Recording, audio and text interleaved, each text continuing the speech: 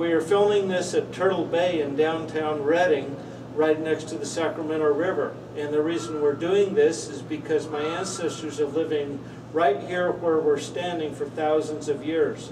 In the early 1800s, the settlers moved them out and they moved up into the hills.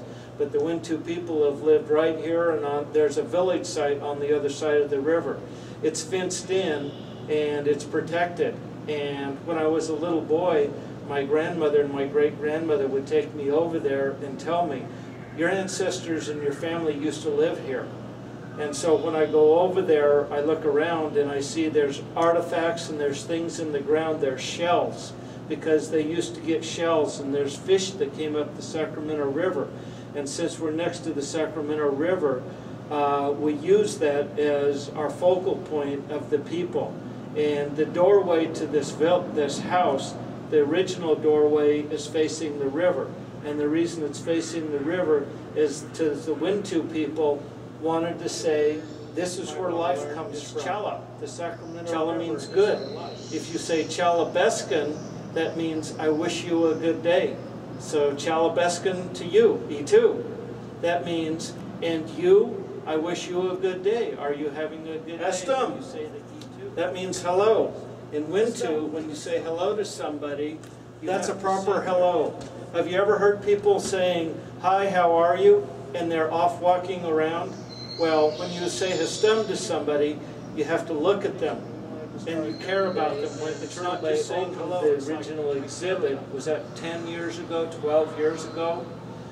Anyway, the reason we're here is to honor my ancestors.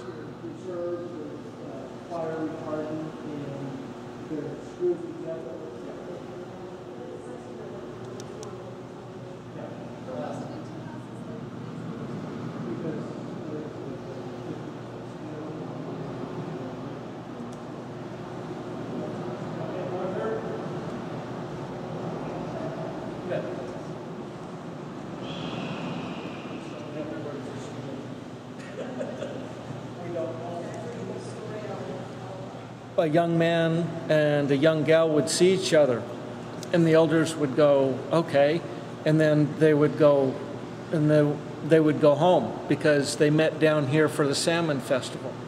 And twice a year they would do the harvesting of the salmon and take it back to their villages. And people from Trinity County, which is maybe 50 miles west of here, and people from Mount Shasta would come down here, and the young people would meet each other and they would go back and tell their elders, you know, I want to go back in the springtime. I want to go back in the fall and hook up with her.